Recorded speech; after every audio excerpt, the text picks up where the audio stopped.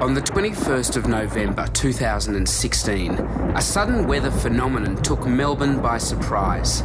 These storms were in a long line, ensuring the particles of pollen were inhaled across a wide area, a mass outbreak over Melbourne.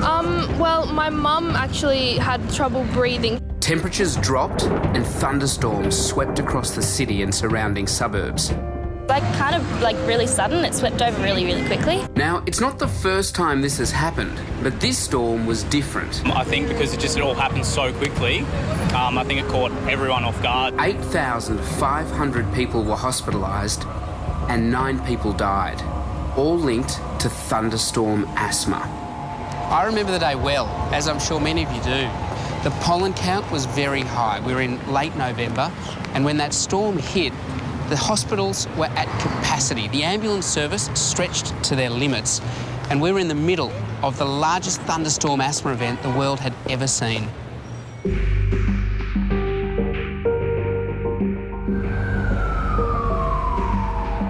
Asthma causes the airways in a person's lungs to become overly sensitive, and certain environmental triggers such as dust, pollen, mould and even pets can cause them to flare up. When a flare-up occurs, the muscles in the airways tighten, the airways swell, become narrower, and it makes it difficult to breathe. The statistics are frightening. 1 in 9 people suffer from asthma. It's been described by sufferers as someone squeezing their chest to the point of near suffocation. While asthma is treatable with the right medication, at present there is still no cure.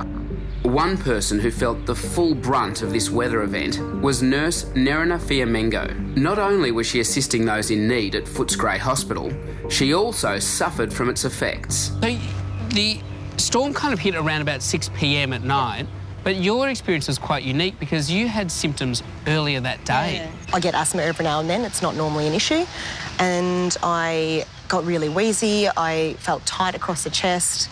I felt really itchy every time grass touched me. And I started getting a runny nose and I kept sneezing. And I'm thinking, this is just really strange. It must be a strange wind coming through. The theory behind thunderstorm asthma is that during certain storm conditions, pollen grains absorb moisture, then burst into smaller fragments and absorbed into the lungs. If you're prone to asthma, hay fever or allergies, this is the perfect storm. I got a phone call asking if I'd come in early. And she's gone, that'd be great. It's crazy here. We've got patients everywhere. There's this mass influx of asthma. Certainly, I've been nursing for 11 years. I've been in emergency for all that time, and we've never had such presentations all in a short window. And then you had all these people coming in with respiratory symptoms, and you had the ambulances coming in through one door with a lot of patients that were just acutely unwell. I think I triaged someone every 60 seconds. This storm caught everyone off guard. And so this never happens again, the Victorian government has committed $15 million to developing an early alert system designed to forecast potential thunderstorm asthma risks. I caught up with Professor Charles Guest, Victoria's Chief Health Officer, to find out more. So there's information on the Better Health channel, and there's information on the Victoria Emergency website and an app to go with it. It basically puts together the information on storm and pollen. It's something you can adjust to exactly where you are, so you get a localised warning. This system is designed to alert Victorians to the potential risks associated with imminent thunderstorms. But while asthma sufferers in other parts of Australia should always have their medication with them, it's important for Victorians in particular to have a contingency plan if another storm hits. Certainly, I think you should go and see your local doctor early. Secondly, carry your medication with you at all times. Having Ventolin on standby and some antihistamines makes a huge difference. Stay indoors, download the app.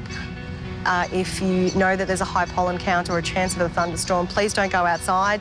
And overall, just be prepared. This is something that wasn't expected last year, and we certainly can preempt it this year. So have things on standby and just think about it for future. Yeah, well, let's hope it never happens again. But Fingers if it crossed. does, they sound like some great tips. Thank you.